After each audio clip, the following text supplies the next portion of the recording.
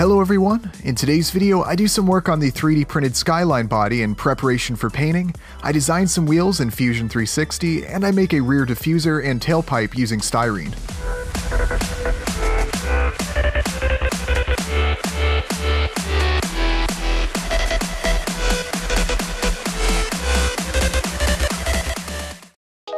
This week I've been able to make a lot of progress on various projects, including the R34 Skyline build, which is what I'll be showcasing in today's video. I first introduced this project last week when I 3D printed the Skyline body. The main body piece is made from PLA plastic and was printed on an FDM 3D printer, and the bumper and hood pieces were printed using an SLA printer.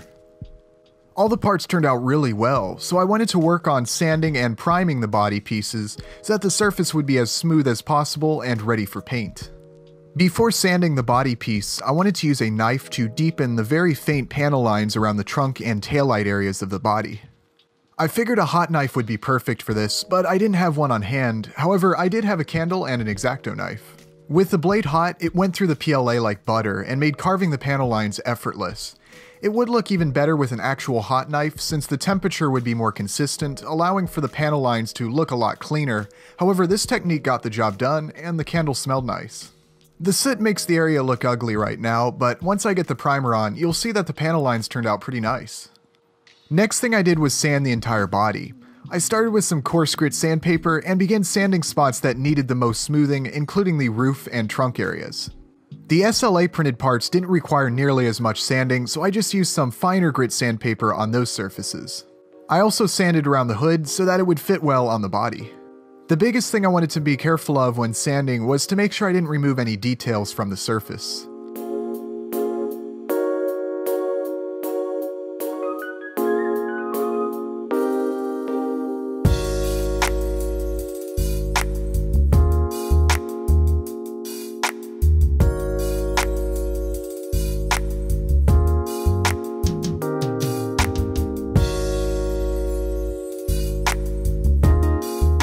I forgot to add a fuel filler door during the design process, so I added one with a knife.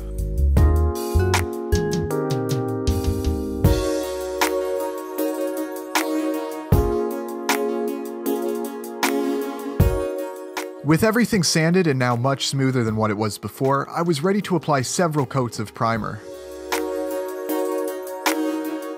I applied the coats of primer quite thick to provide as much additional smoothing as possible.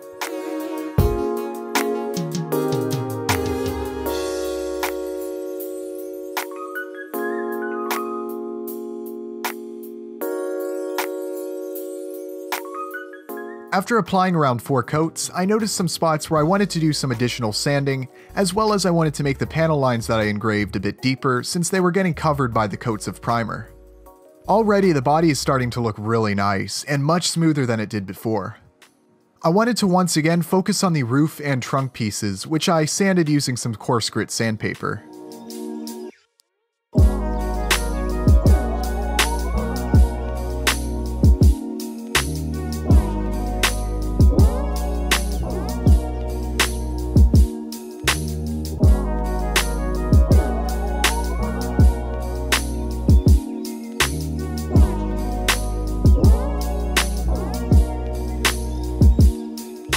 I also used a little bit of filler to fix a spot on the front bumper. With everything sanded, I was once again ready to apply more coats of primer to make the body as smooth as possible without losing too much detail. Between coats of primer, I wanted to design some wheels for the car. I got a lot of comments and messages from people who are interested in seeing some of the more technical aspects of a build, such as the design process that goes into making these custom parts. A couple weeks ago, I showed the process I used to make a custom battery mount for the pre-runner build, and a lot of people really liked that I showed and explained the CAD work that I did to create it, and wanted to see more. Initially, when I started making videos, I figured not many people would be interested in the design process. However, it turns out that many of you are, which I think is awesome. I thought showing how I designed the wheels would be a nice thing to include in the video, since I know that there are a lot of you out there with 3D printers who would like to design and print your own wheels. As I said in the last video where I showed some CAD work, this is by no means meant to be a follow-along, step-by-step tutorial or anything like that. I'm just showing you the process I used and my thought process throughout the design, hopefully to give you some ideas. My workflow is certainly a bit messy throughout the design process since I was just messing around and experimenting a bit. I certainly don't make a habit of this when working on more formal projects. I'm once again using Autodesk Fusion 360 to design these parts. A lot of people ask me what software I use and what software I recommend. Fusion 360 is one program that I use often and highly recommend. I wanted to try and keep the design process as simple as possible so those of you watching who want to design your own wheels can hopefully get a bit of inspiration and some ideas from what I'm doing here. There's a lot of different ways you could go about designing a wheel. I started with one sketch using this image as a reference to mark where I wanted to make all the extrusions. Having good reference images definitely helps. I wasn't overly concerned about how accurate this particular wheel is since I was just testing out this process and trying to get some ideas on what would be a good way to go about the design within Fusion. One thing I didn't notice until after designing the part is that the spokes of this particular wheel, which I believe is a Method 601, aren't straight. They're actually curved, which I didn't notice until having a closer look at the reference image, so it makes this model a little less accurate. I should have made this profile here curved instead of just a straight line, but it won't be that hard to go back and make some corrections.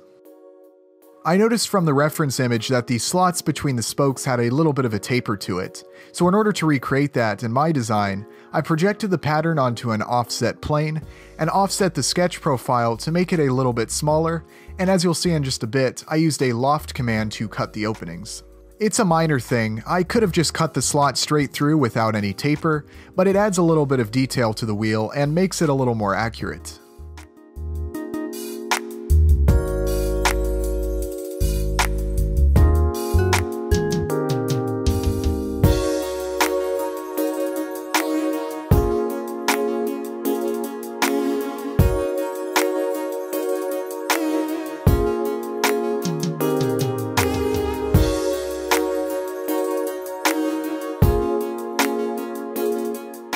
For the center section of the wheel, I once again created an offset plane and projected the sketch elements onto that plane, and extruded from that sketch.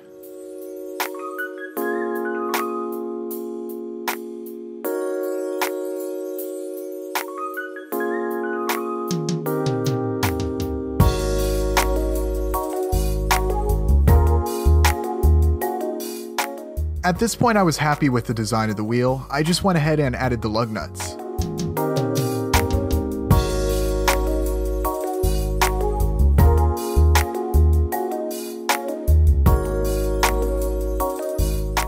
The design ended up turning out pretty nice, but like I said before, the spokes should have been curved instead of straight like I made them, and maybe the center should be a little bit deeper if I really wanted to make the design as close to the real thing as possible. But after this design, I was ready to start the wheels that I'm going to be using on the Skyline. I used a very similar design process to how I designed the previous wheel. This time I wanted to make the design more accurate. Once again, I started with a reference image and began tracing the details onto a sketch plane.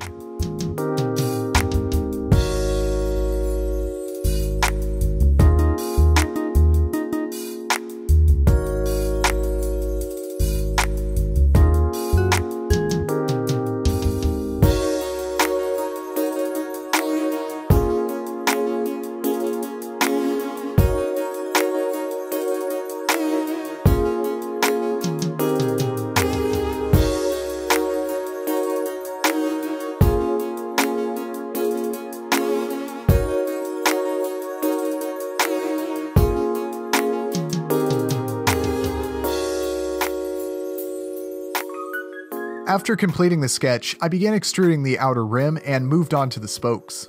For anyone who is unfamiliar with Fusion 360 and would like to learn more about it, I'll include links to both Autodesk's website and also include a link to a free course on Udemy created by Autodesk Education that explains how to use Fusion and I think is a great course for anyone who is new and wants to learn how to use it.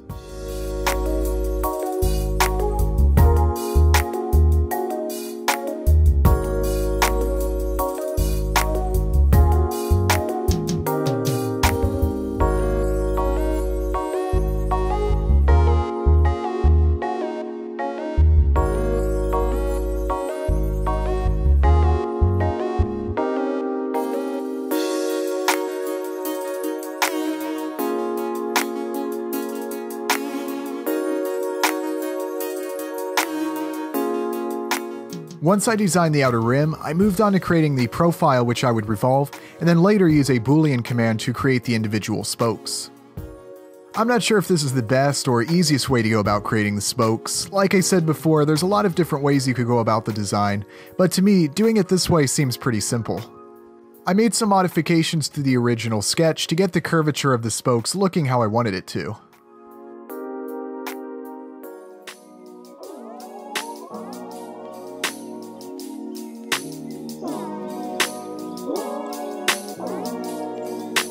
From there I added some bevels to the edges, then I began working on the center section.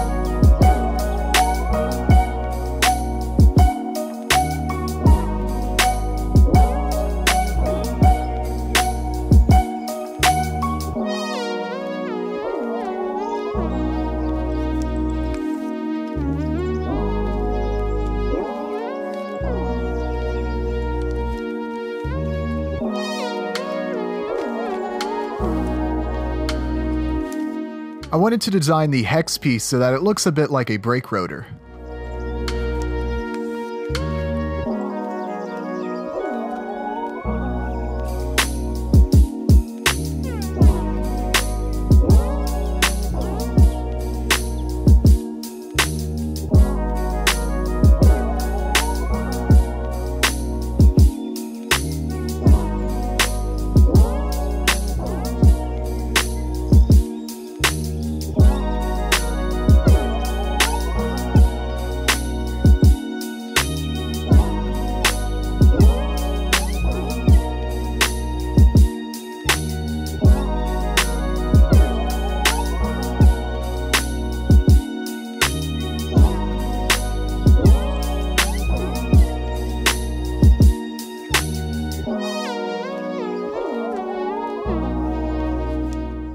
To create the tire, I just made a simple sketch which I revolved around the wheel.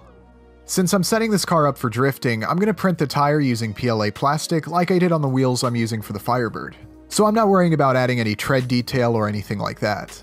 I'm really liking how the wheel turned out. The design process was quite simple and didn't take too much time to complete.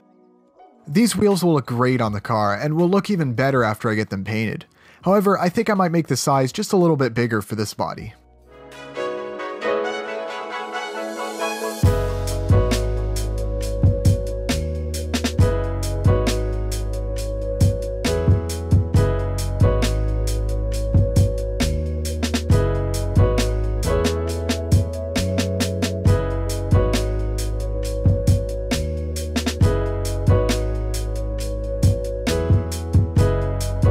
After spraying several more coats of primer, the body is starting to look really smooth. Some of the details are starting to become a little bit faint, but with a little more work, the body will be ready for paint. I wanted to make a rear diffuser for the car. Usually I would make one using CAD software and then print it. However, I wanted to change things up a bit and use styrene to create the rear diffuser and a tailpipe piece as well. I don't have a lot of experience working with styrene, but it's something I'd like to do more of in the future. I started by sketching out some basic shapes that I would glue together to begin making the diffuser, slowly filing and sanding everything so that it fits and is symmetrical.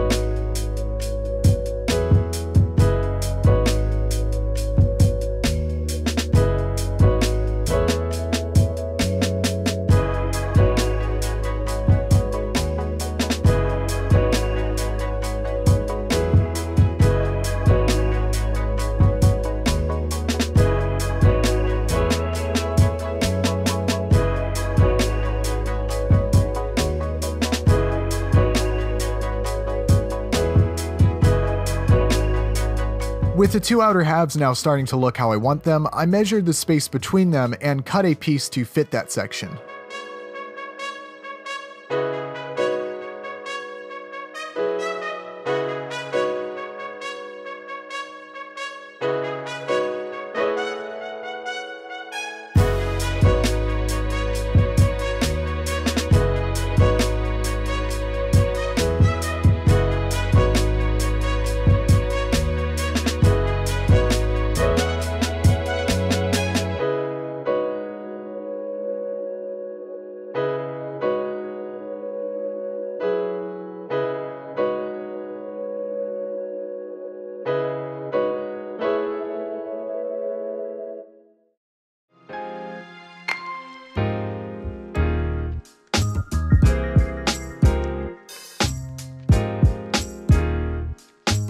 These two outer pieces will be how I attach the diffuser to the body, and will also add to the appearance as well.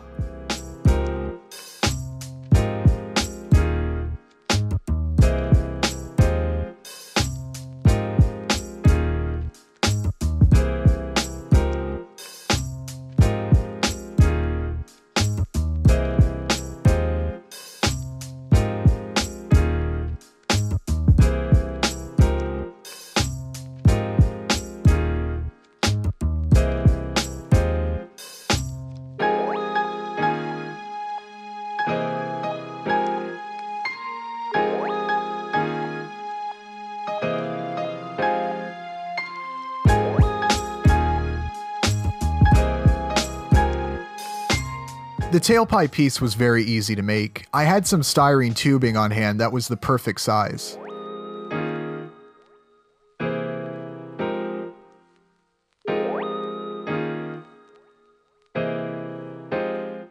I got a flat piece of styrene that I measured, cut, and used to glue the pipes onto, and I sanded the edges a bit to make it look like the backside of a muffler.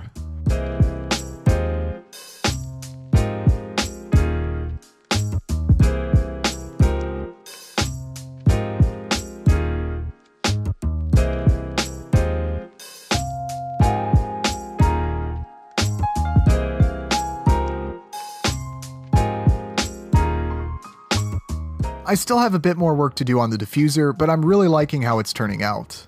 I'm also planning on making a front splitter piece for this car using styrene as well. I've also made some progress on the chassis that I'll be using with this body, as well as some work on a few other projects which I'll be showcasing in next week's video. But that is all for today's video. I hope you enjoyed it. Thank you all for watching. A big welcome to all the new subscribers, and I'll see you next time.